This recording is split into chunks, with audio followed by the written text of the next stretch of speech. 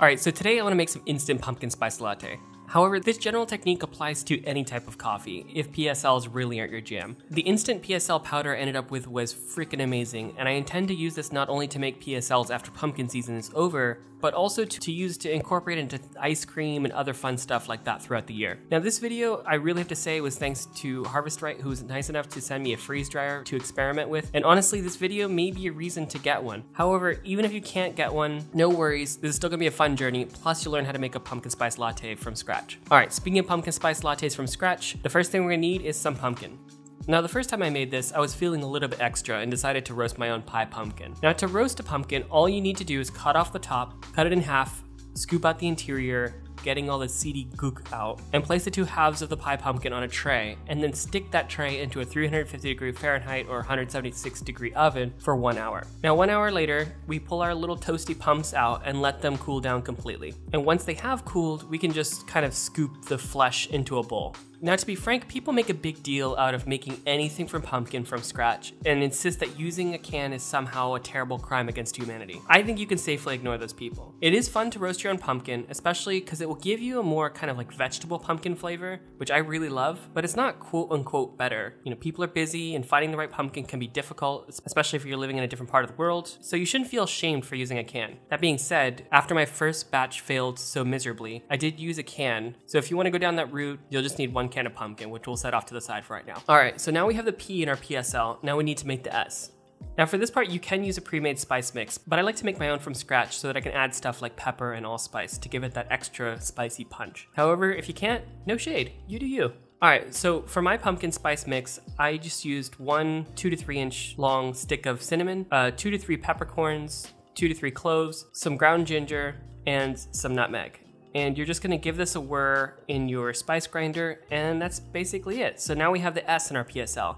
Now lastly, we need the L. Now L is the latte, so that means milk and espresso. So for the batch that I'm gonna be making, it's gonna produce 4 servings of PSL. And so for that, I need 4 double shots, or in other words, 8 shots of espresso. Now, if you don't like espresso or you don't have an espresso machine, no worries. Using strong coffee instead will give you a slightly different thing, but it'll still taste good. And heck, I can even imagine using a strong black tea might be pretty good. All right, so I ran my espresso maker 4 times, and once I collected about 8 shots, go ahead and add 2 tablespoons of granulated sugar to give it a mix, but you can also tune this at the end if you want to. All right, now we have everything to make the base of our PSL. So for that, mix 1/2 a cup or about 115 grams of the pumpkin. I'm just showing the canned pumpkin attempt since it looked a little nicer on film.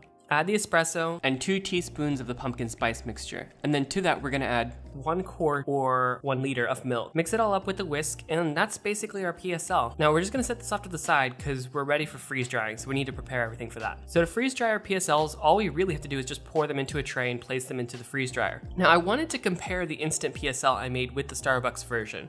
So I just bought a few of those, and I'm also just gonna freeze dry some of the Starbucks versions to compare against. So just all we need to do is pour the liquid directly into the trays. And about halfway through pouring, I realized there's kind of a smarter, less messy way to load these trays, which is to partially load them into the freeze dryer and then just pour the liquid directly into the trays. I also found out from a viewer and from the manufacturer that apparently my tray holders are completely upside down. Thankfully, it didn't seem to affect things too badly, but I will definitely turn these around for the next video. All right, Harvest Right literally could not have made this easier for freeze drying. All we need to do is close up this chamber and press go. And 24 hours later, I had this. Now, as I said, the first batch I made, I kind of had some issues, which were totally my fault, but the second time turned out really freaking awesome. And you can see here that the trays have turned into complete powder, and now it's just a matter of crushing this up to make them easy to dissolve in a liquid. Now, working in batches, I crushed up the powder using a food processor. I made sure not to cross-contaminate between the batches that are mine and the Starbucks version, because I really wanted to know if I could taste the difference. All right, so now we have our powder. That's basically it. It's now the moment of truth, which is to actually make a pumpkin spice latte. Now, you can definitely use water, but I actually heated up some milk to dissolve the PSL powder into. Using a really hot milk really bolstered the creaminess, and both of them were far more creamy and rich than you would find at Starbucks. All right, so now how does the homemade version compare to the Starbucks? Well, to be honest, there isn't much of a difference. Maybe the version I made is a little bit spicier, but that's probably because of the other stuff that I added. But honestly, I really couldn't tell a difference.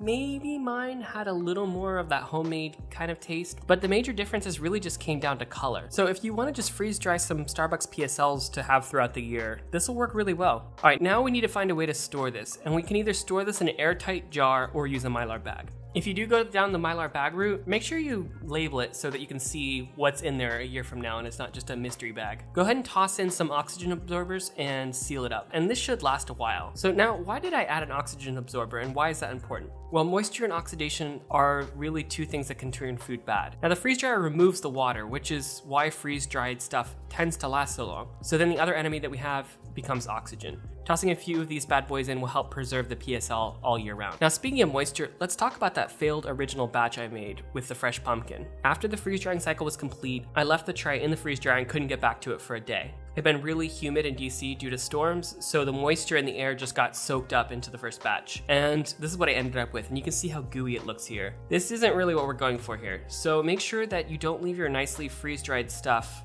out in humidity for extended periods of time, or it'll undo all of the hard work that you've done. Alright, so that's it for this video. I hope you guys enjoyed this one, and I hope to make another cool and fun video soon. Alright, see you guys next week. Bye.